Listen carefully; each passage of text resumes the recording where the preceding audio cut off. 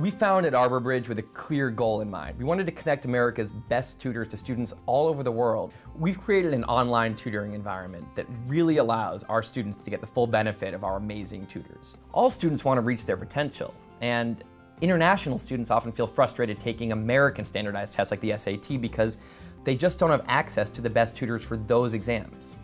The main way that this company's approach stands out is in the quality of tutors. They're taking the best tutors, the best educators they can find in the United States who are coming out of pretty much all the top schools in America and making them available to students all over the world.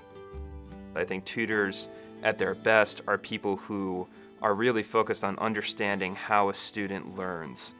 It's not just about making sure they know how to write the equation correctly, but also to make sure they feel confident taking those tests. Having run an American tutoring company for the last 6 years, we've fine-tuned a process that customizes programs to each student's specific learning profile.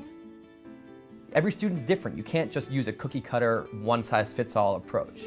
I never really know how to start with these word problems. So in a word problem like this, they're going to give you 3 pieces of information, and you're going to find the 4th. The interface that ArborBridge has set up is really the best I've ever seen. Now I can tutor somebody who lives on the other side of the world and know that they're getting the same quality of educational support as someone who's sitting right next to me. Tutors draw diagrams and demonstrate problems and mark up an essay right on the screen.